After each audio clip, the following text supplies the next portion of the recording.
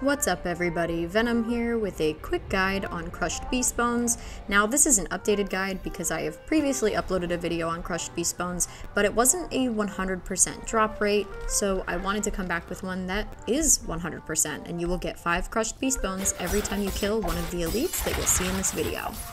So, without further ado, let's go ahead and get right into it.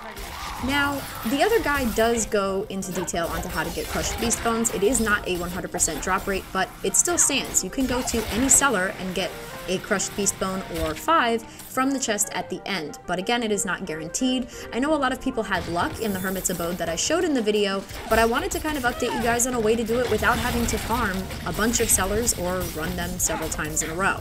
The first elite that we are going to run to is Gaspar. He is located in Skosglen, almost right next to the Whispering Pines dungeon. You can find him right here, and he does not move, and he doesn't fight back.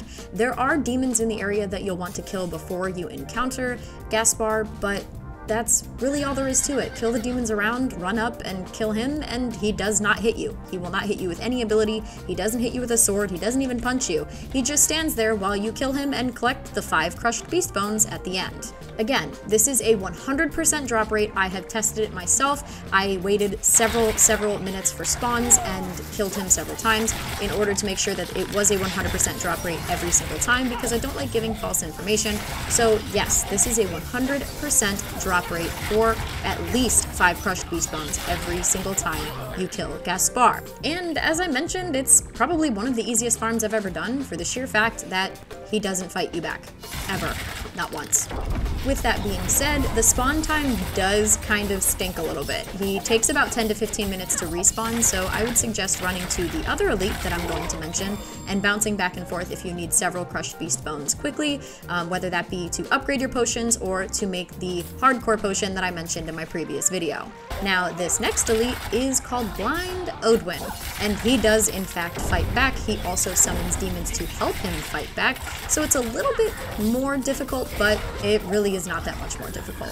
I went in and one-tapped him on my rogue. I barely lost any health. It was not a difficult fight whatsoever. Even though he does summon demons and hits you back, unlike Gaspar, it's still a very easy fight, and the mechanics are pretty basic, and you just want to avoid anything that he puts on the ground, just like with any boss that you fight in Diablo 4. With that said, again, it is a 100% guaranteed drop rate for 5 crushed beast bones every single time you kill Blind Odwyn. Now, it did take a little while for me to get him to spawn, I'm assuming because somebody else had previously killed him in the area earlier, and he does patrol back and forth between this area right here on your map, so you might have to run up and down a few times before he spawns for you, but once he's there, it's a pretty easy fight. Just down him and collect your 5 crushed beast bones. Now, there are a lot of chests in the area as well, and some materials to collect, so if you have a spare minute, I would definitely suggest running around and grabbing those so you have those extra materials, and I even got a legendary out of one of the chests, so definitely take a look at the chests in the area. There's a few, and if you see any herbs, collect them, because, like I said, collecting is extremely important in this game, and you want to always make sure you have enough materials to upgrade as you continue your playthrough in Diablo 4. That's gonna do it for this guide. If you like the video, then like the video. And if you like my content in general, then subscribe to my channel.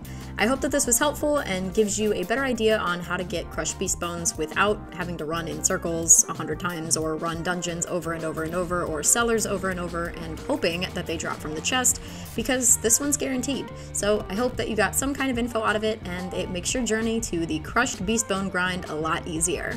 With that said, I definitely think having a mount made this grind a little bit faster for me, because running back and forth was much quicker on a mount. So, I will see you guys in the next one. Bye!